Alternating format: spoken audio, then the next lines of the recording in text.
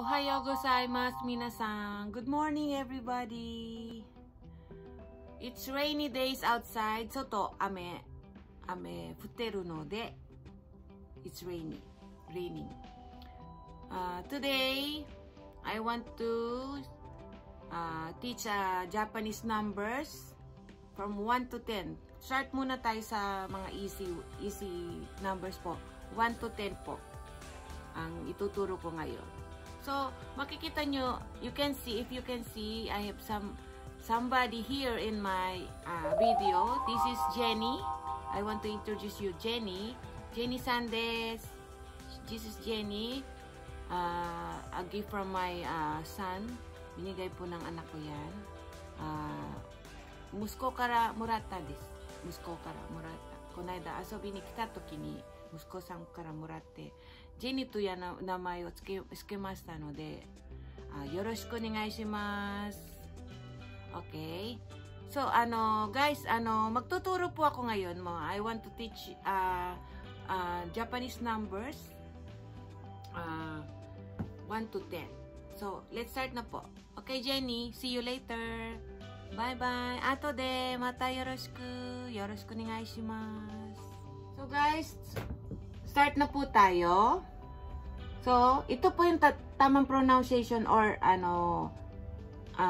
pronunciation ko, pero naintindihan ako ng mga co-workers ko sa pronunciation to. Okay? Let's start po. 1 2 3 4 or 4 5 6 7 or 7 8 9 or 9 10 1 to 10. It's 1 to 10 Japanese counting. Okay, let's get from the beginning.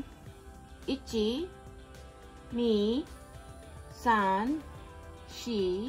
4 or 4 5 6 7 or 7 8 9 or 9 10. Guys, the next step na ito I'll teach you is 11 to 20 numbers po. Ayan po, Jenny again. Okay, let's start po. Start 11 to 20 numbers. I'm sorry po. Okay, 11 kasi manual po tayo eh. Okay, 11 to 20. Just put ju. Ju from the start. Ju means 10. Then, 1, 2, 3 as I teach before po, the numbers. Just combine it. Okay, let's start po. 11, 12, 13, 14, 15,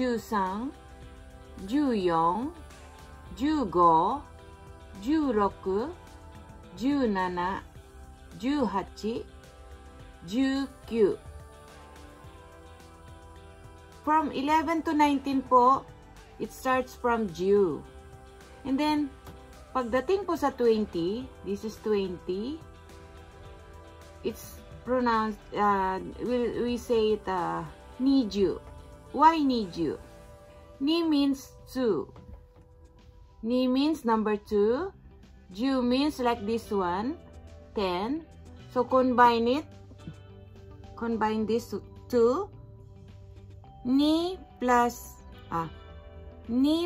ju means niju. So, pronounce lang po niyan niju. So, makikita nyo guys. Madali lang po to. Ju from 11 to 19 po is from starting the word ju. Pero pagdating na po sa 20, babaliktad na po siya. Ang ju po mahuhuli. Ang 1 digit na number po is mauuna po, niju. So, sana po may natutunan kayo po dito sa video ko to. For the meantime po, hanggang 20 lang po kasi kung masyado namang marami ang ituturo ko is malilito na kayo. Paunti-unti po. Bali po itong numerals ko po is talagang manual po. So, Kung gusto niyo po ng comment or question sa pagbigkas uli ng number or spelling po, mag-ano lang po kayo, mag-comment lang po below. Below po, comment lang po tayo. Sa position po. Comment lang po tayo below at saka po, sana po wag kayong makalimot mag-subscribe. Marami po pa akong gustong ituro sa inyo na mga basics lang po yung madaling matutunan dito para po if ever na you want to visit here in Japan, so you can speak just the basic word po. So for now po, short video lang po ito for the first part or part 2 na po pala to ng Nihongo Japanese learning po sa aking upload. So thank you po guys.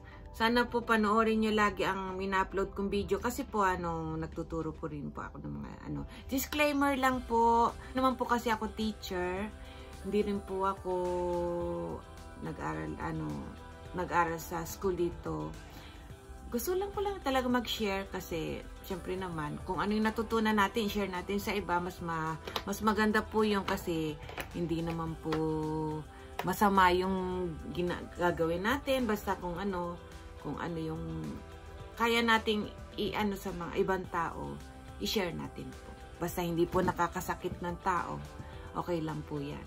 So guys po, thank you for watching. Pasensya na po kayo kung medyo simple talaga ang pagtuturo ko kasi talagang, syempre hindi naman tayo kailangan gumamit ng maraming yung tawag dito? Gumamit ng maraming bagay-bagay. Pwede rin po sana sa pronunciation, maganda rin po by spelling. So guys po, ito po si Jenny uli at ang si Mina po, Mina and Jenny. Thank you for watching. I hope you like the video and don't forget to ring the bell, push the bell for notification so you can be notified if I have a next upload video for Japanese learning. Ingat na lang po tayo at saka konting pray po ito. Thank you guys for watching. Subscribe Mina's Vlog. Mina's Vlog po. Sana po mag-subscribe kayo. Small YouTuber lang po ako. Wala pa akong masyadong subscriber. Pero po, gusto ko lang po yan. Ganyan, parang happy lang po ako nagsishare sa inyo ng mga knowledge ko po dito sa Japan. So po, bye na po kami ni Jenny. Until next video po. Baka po mamaya pag may time pa ko, mga ibang mga Nihongo pa po may tuturo ko. So Jenny, matane. Minasang matane. Ang sabi po niya, see you again po everybody. So okay, thank you po. Salamat. Bye-bye.